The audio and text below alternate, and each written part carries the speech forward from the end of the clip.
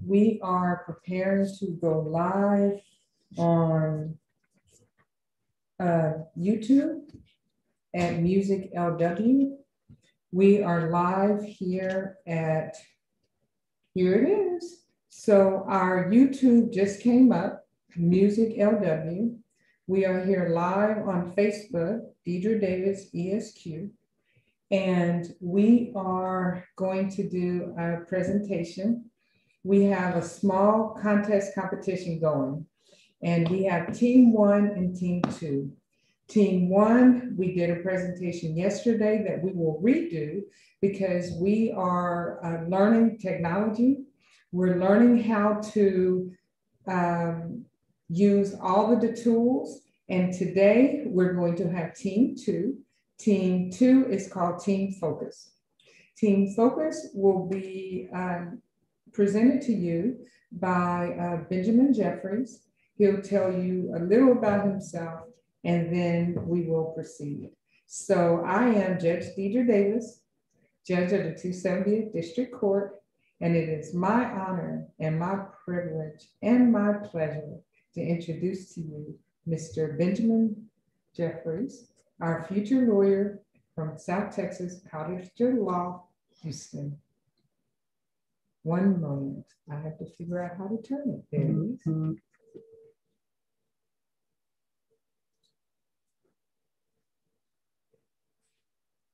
And you can begin, sir. Hello, everyone. Thank you for joining us today. My name is Benjamin Jeffries. I'm a rising 3L at South Texas College of Law, Houston, and we're going to be discussing the Rule 18.001 from the Texas Civil Practice and Remedies Code. But before we dive into that, I'd like to take a moment and thank my team. First, there's myself, Benjamin Jeffries, 3L, South Texas College of Law.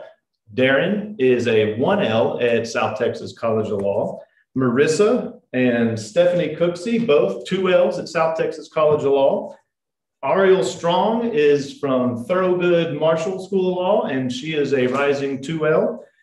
Eugenia Gutierrez Rodriguez and Frank Leaf are both 2Ls at South Texas College of Law.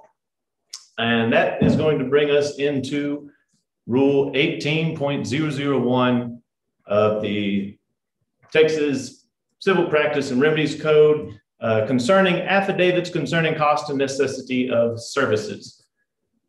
So the way we're going to address this, we're going to first talk about the purpose of 18.001. We're going to discuss the history.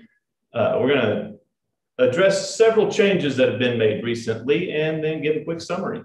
So what is the purpose of 18.001? Why do we need it? Why is it something that's beneficial to everybody?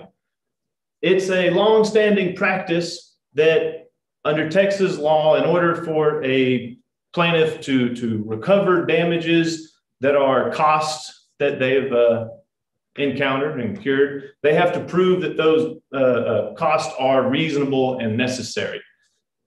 So 18.001 provides a method to do that is a procedural method. Its basic function is to streamline this process, which saves time and money for everybody. And there's very, very few situations where saving time and money is a bad thing. So 18.001, definitely a good thing. Quick history. In the beginning, when one had to prove the reasonableness and necessity of the cost that they have incurred, they would have to parade witnesses into the courtroom or get a lot of depositions from expert witnesses or from the actual providers of the service. And when you add this to all the other components of litigation, it expanded the process, made for a more lengthy, cumbersome experience in the courtroom. So this is something that the Texas State Legislature addressed in 1979 with the passing of Texas General Law 1778.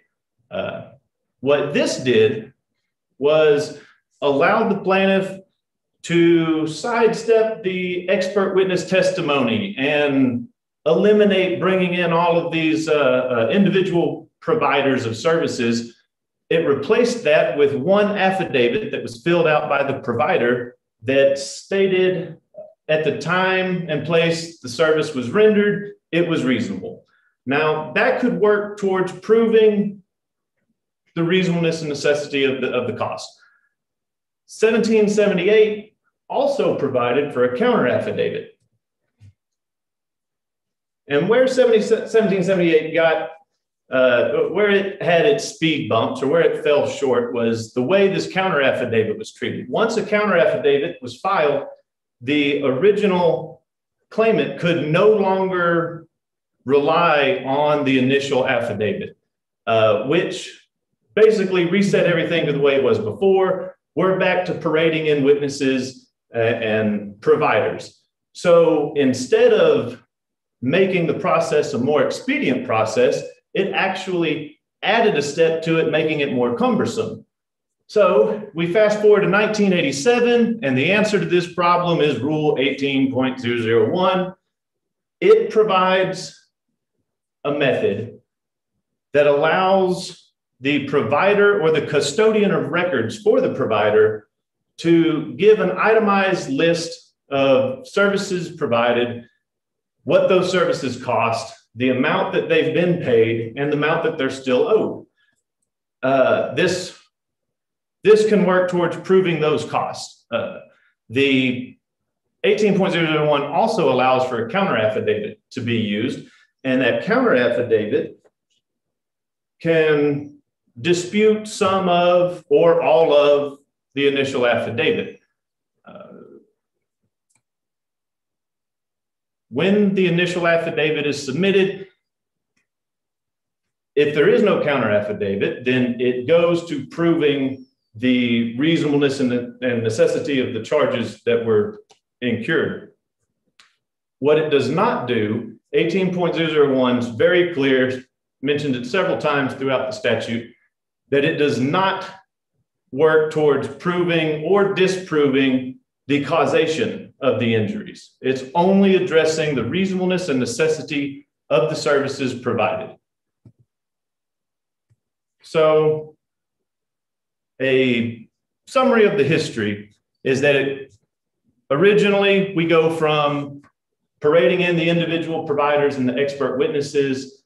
1778 gave us an affidavit, but that affidavit was rendered useless after a counter affidavit was introduced. And currently we have more of an affidavit versus counter affidavit system. There's still situations where the occasional expert witness may need to come in and testify to give some clarity to something, but the rule itself has come a long way in streamlining that process and saving time and money. So to address the counter affidavit specifically, what it has to have is it needs to give reasonable notice of what's being disputed. It also needs to be filled out by someone who's qualified by knowledge, skill, experience, training, education, or other expertise. That language is very important because it almost mirrors the language from the Texas Code of Civil Procedure for who can be qualified to be an expert witness. Is that exactly what it means, or is it maybe a little different? That's something that we're going to address through case law. That it's actually a very, very recent case that we're going to discuss in Ray Allstate. We're going to discuss that in just a bit. So the reasonableness, reasonable notice.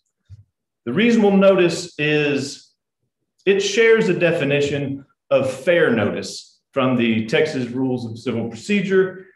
And basically, if the person being served can ascertain the basic issues in question and gather what testimony needs to be relevant, then that serves as fair notice or reasonable notice.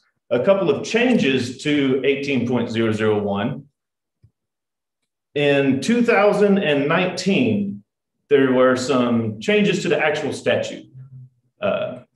These changes address the service and the time the affidavits had to be filed.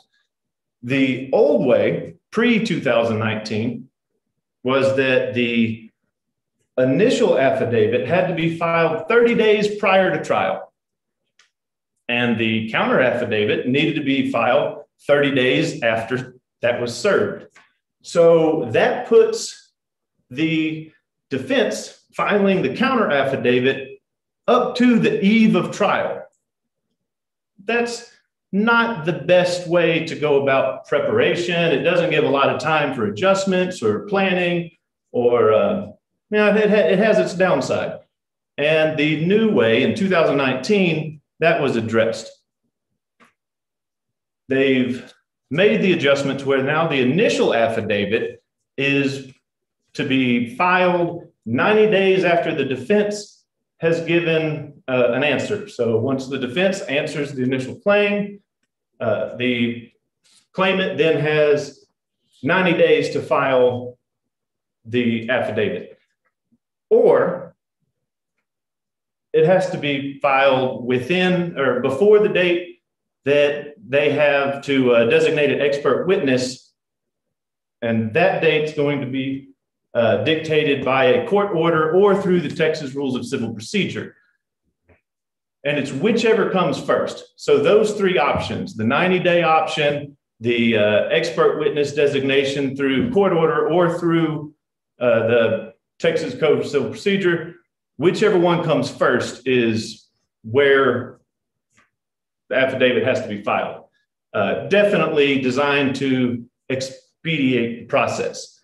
Now for the counter affidavit, where it was they could be filing it at the eve of trial, now it's 120 days past the point when they got their notice. Or it shares the same qualifications of the initial affidavit, where they have to have it filed by the date the expert witness has to be designated. Same process, either through court order or through the Texas Rules of Civil Procedure. So what this does is add some efficiency to everything. It allows the claimant to have some time to put forth the proper documentation. It allows the defense proper time to evaluate those claims and formulate a defense against them and know exactly what they're trying to dispute, make sure everything's filed accordingly, and removes a lot of the suddenness and surprise that may come with files that happen on the eve of trial. A case on point that's very relevant is In re Allstate. This case was decided on May 7th, 2021 from the Texas Supreme Court. It involved an injured motorist.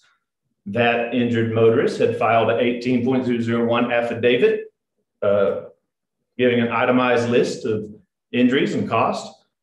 The insurance company filed a counter affidavit challenging the initial affidavit, and it was filled out by a nurse, a non-practicing nurse that did have a pretty substantial history, pretty substantial background in medical billing and coding. The plaintiff, well, the judge in the case overruled the counter affidavit. The Court of Appeals upheld that decision, and it ended up in the Texas Supreme Court. And what the Texas Supreme Court ruled is that a nurse with that type of experience, even if it doesn't totally meet the traditional idea of what an expert witness would be, if she has the appropriate, or he has the appropriate experience in the particular field that they're talking about, they can fill out this affidavit, and it's totally okay. A couple other things that In re Allstate talked about was the counter affidavit does serve as fair notice if the plaintiff can understand each expense that's being attacked. So as long as they can ascertain which particular issues are being attacked, that's fine. That serves as fair, reasonable notice. A couple other things that In re Allstate addressed is 18.001 does not prohibit the defendant from introducing evidence at trial to combat the reasonableness of charges. And what that means essentially is that they don't even have to file a counter affidavit. They can still introduce evidence to combat it, to combat the initial claim of reasonableness. And so those are some recent clarifications and changes that have been given through statute and through case law. So in closing, what we've done is address the purpose of Rule 18.001, which is to streamline the efficiency in proving reasonableness and necessity of costs. We've talked about what the rule is clarifying, and that the document requirements, service requirements, the counter affidavit, and all the requirements that come with it. We've discussed the changes, the 2019 changes through legislature, and some clarification that's been given to us through In Re Allstate. And that concludes my message on 18.001. I would like to take one more moment to thank my team. We are Team Focus, and myself is Benjamin Jeffries. I'm the presenter at 3L South Texas College of Law. I was helped. Without this, I am but the mouthpiece to everybody's efforts. And Marissa Cavalos, 2L South Texas College of Law, Stephanie Cooksey, 2L South Texas College of Law, Eugenia Gutierrez Rodriguez, also a 2L South Texas College of Law, Darren Adesanya, she's a 1L at South Texas College of Law, Ariel Strong is a rising 2L at Thorogood Marshall, and Frank Leaf, who is a rising 2L at South Texas College of Law. Thank you to them, and thank you to you for your attention. So what we are going to do is stop this video. Don't move because I'm learning how to do everything. But we are going to give more instructions on our contest.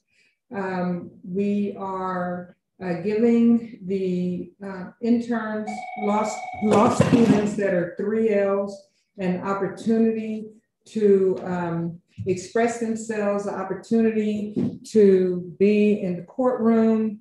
We're giving them an opportunity to, once they're lawyers, we're trying to help them go from lawyers to litigators. So it is our goal that we have spectacular counselors. We have a child abduction over here on the so that video ended. So thank you all for your attention. We're going to go ahead and stop the video. And we're going to go ahead and stop our YouTube.